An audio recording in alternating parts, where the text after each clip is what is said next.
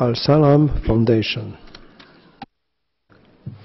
Mr. President, Al Salam Foundation and ADHRB welcome the report of the Working Group on Arbitrary Detention, in particular the connection drawn between arbitrary detention and torture. This connection is clearly evident in Bahrain, where political prisoners and other arbitrarily held detainees regularly face torture in custody. Enforced disappearance, incommunicado detention, torture-induced confessions, and due process violations are frequently documented in Bahrain, such as in the case of the so-called Zulfikar Brigades, a mass terrorism trial in which 115 Bahrainis were convicted and denaturalized.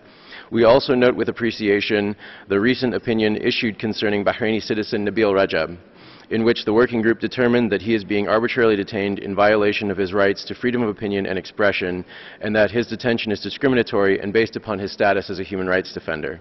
Significantly, one of the tweets that was used to convict him criticized the Bahraini government for failing to address widespread torture in Jau prison.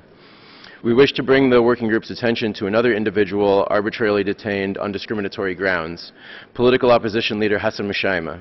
70 years old, Mushaima is serving a life sentence in Jau prison on charges of attempting to overthrow the government for his pro-democracy activism. He has been subjected to ill treatment in Jau prison, including the continued denial of health care and confiscation of books.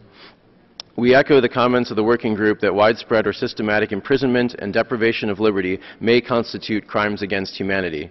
And we submit that widespread and systematic arbitrary detention imposed by the Al Khalifa government in Bahrain has reached this level. We ask, will the working group comment on the use of mass trials to unfairly imprison and denaturalize individuals, particularly in the context of Bahrain? Thank you. Thank you very much.